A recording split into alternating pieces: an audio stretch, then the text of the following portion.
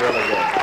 That character with the, I don't know what kind of character it is exactly or where it's from. The one out there that you did? Oh, no, that's really me.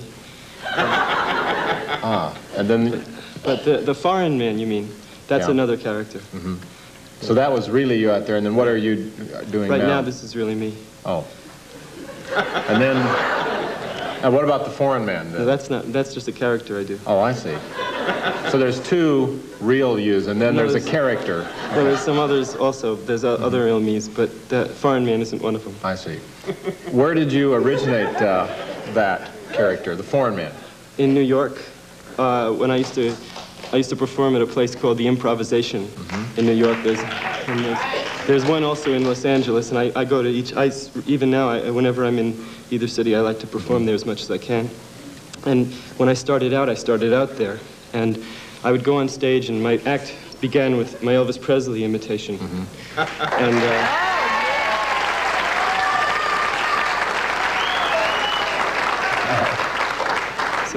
So then people would say, what is this? He thinks he's Elvis Presley? You know, so I wanted to come up with something like innocent so that the people would like me, and then I could imitate Elvis Presley. Yeah. Because you see, that was like the late 60s. Elvis Presley was not really that, he was sort of fading out. It was right before he made his comeback in Las Vegas.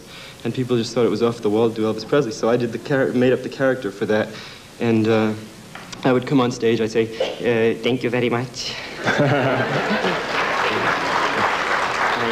I am happy to be here, but it's too much traffic today. It took me an hour and a half to get here. I'd wait, and everybody go, oh, no. And then I'd say, but my wife, she don't know how to cook. Her cooking is so bad. It's terrible. And they'd go, oh, this guy.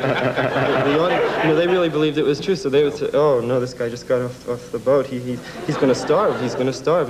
But then one person, they'd start going, you know, embarrassed and start, but they didn't want me to hear them laugh, so I'd hear like one person almost laugh, and I'd go, wait until I finish, wait. And then they couldn't help it. They'd have to laugh. So once they started laughing, I'd make like I thought they were laughing with me when really they were laughing at me, and the whole thing would... You actually went out to deceive, yeah, so they would all get embarrassed. Yeah. And then that's an interesting point of view, to embarrass the audience. Yeah. Is the character based on anybody real, or? Oh, several people. Like I would meet in New York. I grew up in New York, and several friends and just people that I would meet all the time.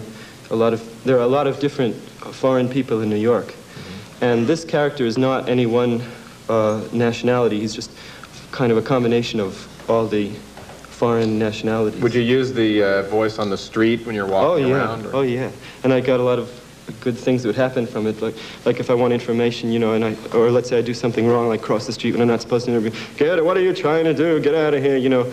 And if I said, oh, I'm sorry, I didn't mean to, they'd say, but if I said, I'm sorry, I did not mean to, I don't know what to do, they'd say, oh, all right, it's okay. One time,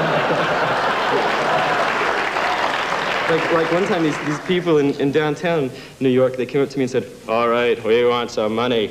And I said, you know, and if I had said, I'm sorry, but I need my money I need it myself. I have some, but I don't want to give it to you. They would have said, you know, but instead I said, I'm sorry, I don't have no money.